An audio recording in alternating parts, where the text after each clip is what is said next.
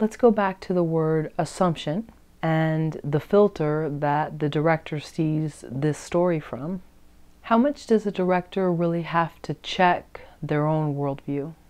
Their own worldview. For the filter that they see the world through, which has years of good things, bad things, traumas, abandonment, happiness, praise. How much do they really have to know themselves to see, am I projecting this worldview, which may not be correct, onto every story? Okay, a couple, first of all, how much do they know themselves? Yeah, and how important is that? First of all, really important to know themselves. It's really important to know themselves. I'm sort of struggling a little bit with how much do they have to check themselves. But let's go back to know themselves. I think they really have to know themselves a lot. Know who they are.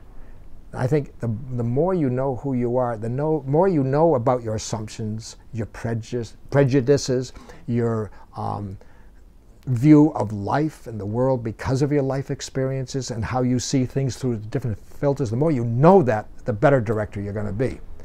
The more able you may be to get out of the way. Your job is to get out of the way, out of the story, and not try to impose something on a story or on characters. There's a process of the Travis technique, which I don't know if you and I have talked about much at all, called Write Your Life, which is, and it's a very important part of the whole process, which is storytelling. And it's storytelling, not so much writing, even though it's called Write Your Life, but it's autobiographical storytelling, taking an event in your life and telling one event in your life. Maybe it only takes 3, 4, 5 minutes to tell this event. The question is, when you're telling an event in your life, can you tell it honestly? If you're telling something that happened to you, this is what I love about this workshop and this way of working, that event is already written. There's nothing to write. It happened, this happened, this happened, this happened, this is the event that happened. Done. So there's nothing to create. What your challenge is how do I tell this story? How do I tell this story openly and honestly? Second question is, do you know yourself well enough? You are the protagonist of that event. How well do you know yourself? And how well are you willing to reveal yourself in all your flaws and all your courage and all your trepidations, expectations, whatever was going on with you in that event?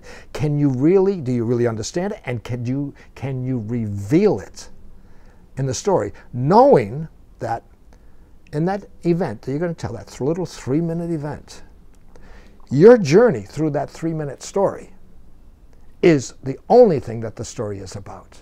What happened around you, let's say it was a birthday party that you went to or something like that, and some strange things happened, all those things that happened around you and that impacted you, that's not the story. The story is how you felt, how you reacted, what you thought, what you were feeling, what you were desiring, what you were expecting. That's the story, and that's the story of any character in any movie. So going through Write Your Life, can you even do that? How well do you know yourself?